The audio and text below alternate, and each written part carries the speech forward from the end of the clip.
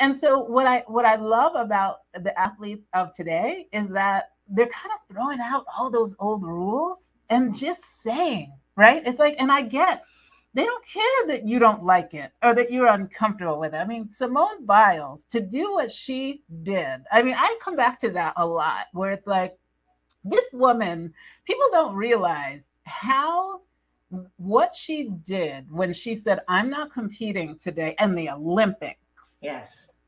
It had to go against everything she's ever been taught, Yeah. every fiber of her being, all of the you're letting your country down, you're letting your teammates down, you're letting the world down, you have to do this, you're the best, like all of those things. In that moment, she chose her mental health over all of that stuff. And people don't realize how hard that must have been for her. They're like, oh, it's like almost dismissive. Like she quit, right? That's the easy way out or something. No, the easy way out would have been to say, which is what I would have done 20 years ago. Oh, my ankle. I think I hit my ankle. I'm hurt. I can't compete. That's the only thing they'll take as an excuse. Yeah. Right? Yeah. And so I might have been tempted to just do that. Right. Yeah. But no, she went on and said, I'm quitting because of my mental health. I mean, the courage, like I get floored by that. I think about it sometimes. I get floored by it because it's like that just was not an available option for so many years. Yeah. And to see Michael Phelps, he's doing a lot of things on mental health, Naomi Osaka, the U.S. gymnastics team, the whole thing, Ali Raisman with the, and it's like all of a sudden people are just like, you know what?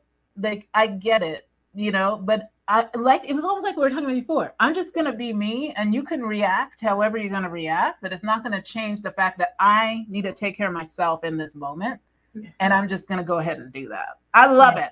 I love it. Yes, I love it too. I love it. The humanity and what you did in 1996 and thereafter, when you made the decision to walk away from something that wasn't healthy for you, that was a job. And what Kevin Love and DeMar DeRozan and Naomi Osaka and the list goes on that you had mentioned are doing is unlocking the club for athletes and mental health. And that is something, that is a topic that I definitely want to spend the time to normalize it and have a much more regular discussion and discourse about this. And I want to invite you back to have that conversation because I think you have such a unique perspective on it as an elite athlete, knowing what it was like, and also as a counselor and a therapist doing this work. And so